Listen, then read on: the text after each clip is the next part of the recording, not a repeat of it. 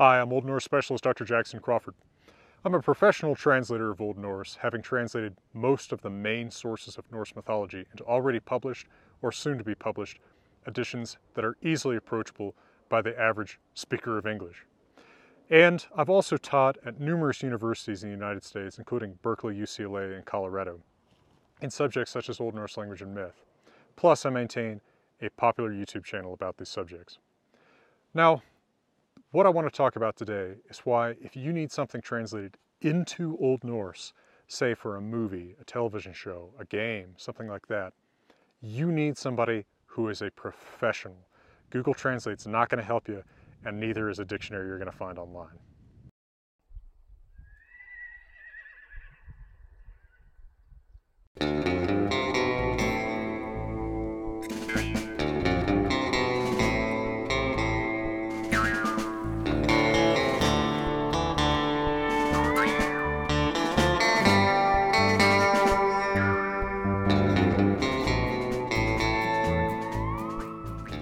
For my references, I did work on Disney's Frozen. The runes that you can see in the book and on the graves in that movie are written by me in Younger Futhark, the Viking Age runic alphabet, and really do say things in Old Norse, or specifically Old Norwegian. I also have worked on American Gods, where I taught actors, including Ian McShane, their Old Norse lines, and I am a major consultant on a major project I can't talk about right now. But that will become clear probably by the middle of 2020, and also various other small things or small projects throughout the years, in addition to my academic work. Now let me talk about why Old Norse is something you need a professional to translate. There's a lot of things that will trip people up in Old Norse, and it's not just its famously complicated grammar. Often, one word in Old Norse is equivalent to multiple words in English, or vice versa.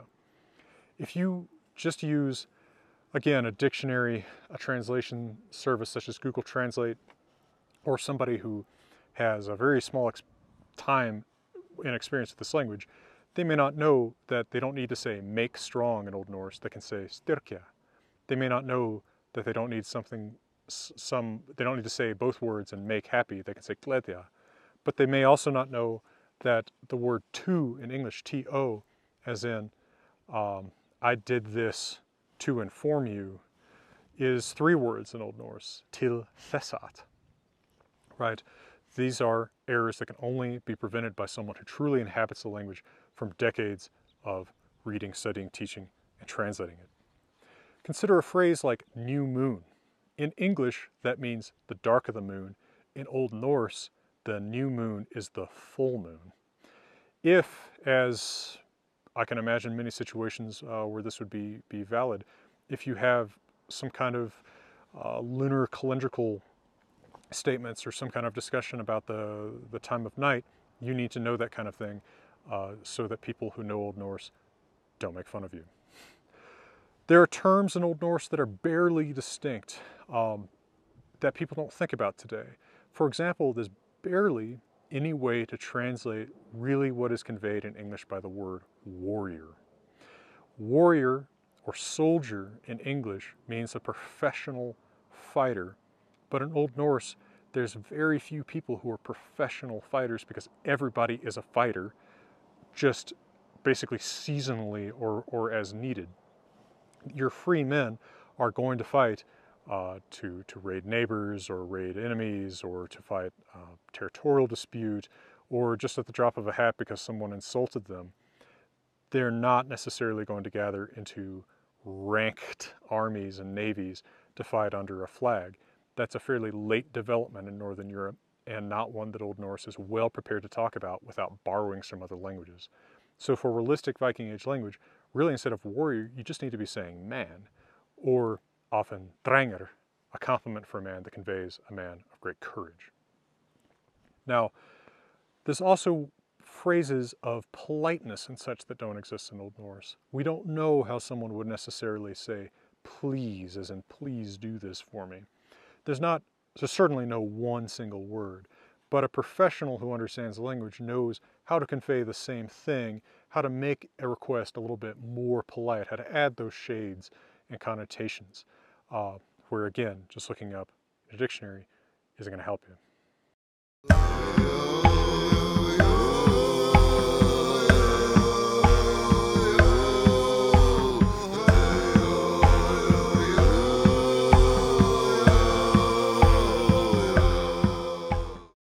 I mentioned that the grammar of Old Norse is famously complicated.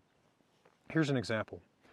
If you are saying, gracious ones, help us, there are several problems in the English sentence that the Old Norse translation needs to address.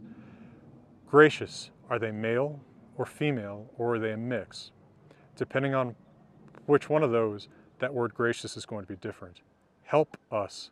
The help is going to be different depending on if we're talking to 2 gracious ones or 3 or more. And then help us. Is the us 2 or is it 3? These are things that you're not necessarily going to think about if you don't know that they're there to be thought about. There's culturally or mythically foreign expressions and ideas. For example, in English we often have a Greek-derived notion of fate as something that's woven based on the behavior of the Moirai or Greek fates who weave our fates. But in Old Norse, the Norns carve fate. So it's more culturally appropriate to talk about how someone's fate has already been carved rather than woven, which is an image that people often are tempted to use in Old Norse because we analogize the Norse too much to the Greeks, especially to the Spartans. There are idioms that you can't translate directly into Old Norse. Walk it off, right? To translate that literally into Old Norse, something like gaktu av means nothing like walk it off in English. But there is an expression that does mean something fairly similar. Taktu litet av, take little of it, meaning again, like walk it off, right? Leave it alone, it's not something you need to obsess over. It takes an expert to know that kind of thing, or to know that you don't smell something in Old Norse, you draw the weather from it, right? That's a special cultural note that sounds very genuine to someone who knows the language that Google Translate knows nothing about. It's also an expert's sole province to know what goes with what in terms of earlier and later stages of the language. The resources you're going to find online are often modern Icelandic, and modern Icelandic is sort of mythically close to Old Norse. It's certainly not identical to Old Norse, but the language has changed remarkably little in 1,000 years, that's true. But it's not identical. It has changed. And so, if you're using modern Icelandic resources on the one hand, because it's some of what you found, you've got some of those tabs open, and you've got some Old Norse resources, and that's some of what you found, you've got some of those tabs open, and you start mixing them, it's going to sound ridiculous to anyone who knows one or the other or both. So for example, you might use dætur as your plural of daughters, but then turn around and for father, the plural you have is feður. Dætur is modern Icelandic.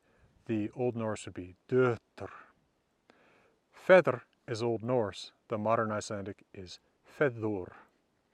If you mix and match from old and modern, and you're not going to know what those are without a good familiarity with the language, you're going to end up with a product that's anachronistic within itself. You're also probably not going to know about cultural contextual things like the fact that there is a named gate of Valhall. You don't need to say the gate of Valhall, you just need to say Valgrand. You may not know, and this is one that big television series have gotten wrong, that the letter that looks like a P with an extra bar on top is the th sound, like in think or thin or Thor, not the P.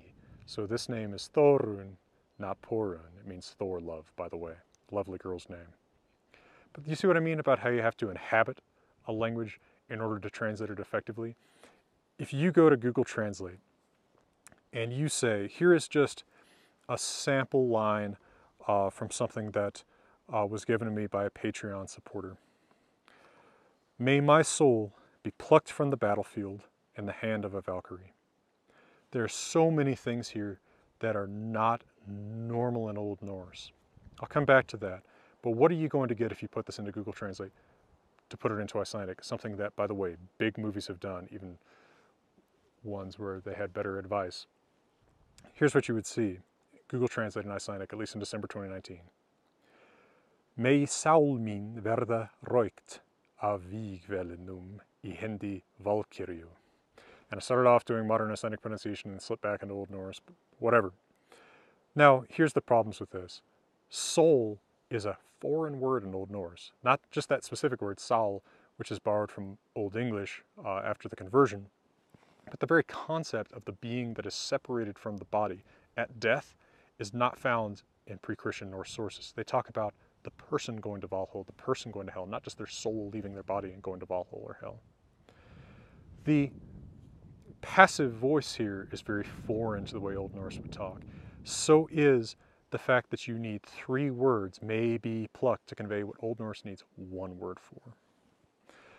So what I would do with this is I would make it active. I would make the subject in Old Norse hond valkyrju, Valkyrie's hand. For the verb may pluck, I would just say roiti, may pluck, right? That's conveyed by 1 word in Old Norse. Me, from the battlefield, or vikveli, out of the battlefield. Much simpler, much more direct, much more culturally true. But you don't know that if you're relying on Google Translate. You need more than a passing knowledge of the language to do this right. That's true even if you started studying Old Norse and you know something like, for example, that masculine nouns take S as their possessive form, much like we do in English, right? Raven, ravens, stones, stones. Same deal in Old Norse. Raven, ravens, stein, stains. But you need to know what to remove before you put that S on, and it's not always the same thing. So for example, in a name like Sigurdur, if you're going to add the genitive possessive S, which isn't always a genitive possessive ending, but for the sake of this presentation, Sigurs, you have to knock that R off. But Baldur, you don't knock the R off. Baldurs is Baldur's, the possession. Something's possessed by Baldur. Hire an expert. Talk to somebody who actually knows the language. We really are quite happy to help out, and I specifically really enjoy working with the people who are renewing the old sagas and making new ones. For now, from beautiful Colorado, let me wish you all the best.